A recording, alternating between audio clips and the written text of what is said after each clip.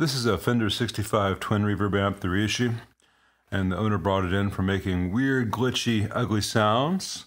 And I did a visual inspection, and while it has all the original caps, they all seem just fine. Or at least none of them are leaking. Everything inside the amp seems fine, so I powered it on, went to play it a little bit.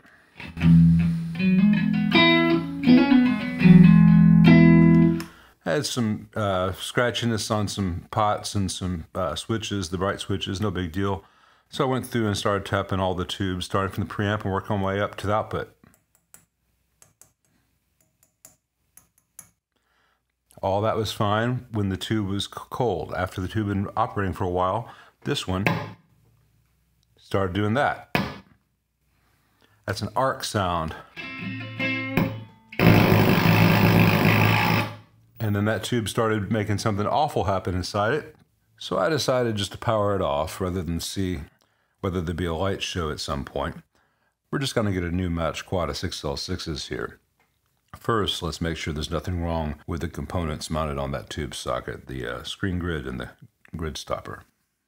All right, we want to make sure we don't have any nasties in and around the tube socket, which could kill a new tube. So I've got the center tap for the output transformer disconnected.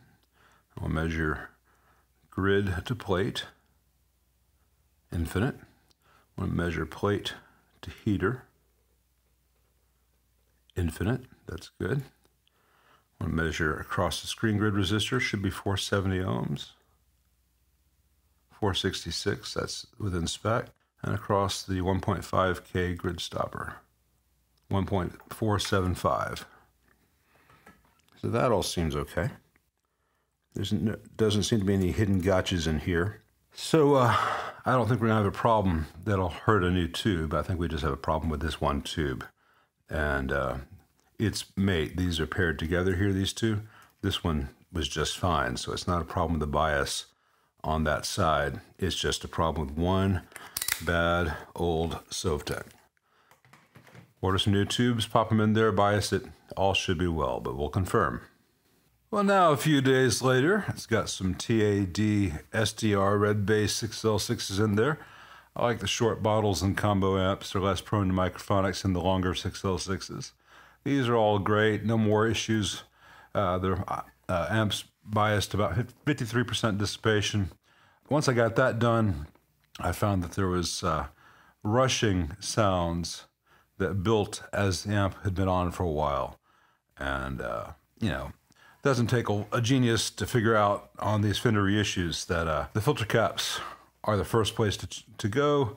So all those have been changed out for MODs. I've shown that plenty on other Fender reissue amps on the channel. I don't need to show all that, but that was 3 hours ago and it's been on, and none of the rushing water sounds have come back. The amp sounds great. I think the owner's gonna be very happy.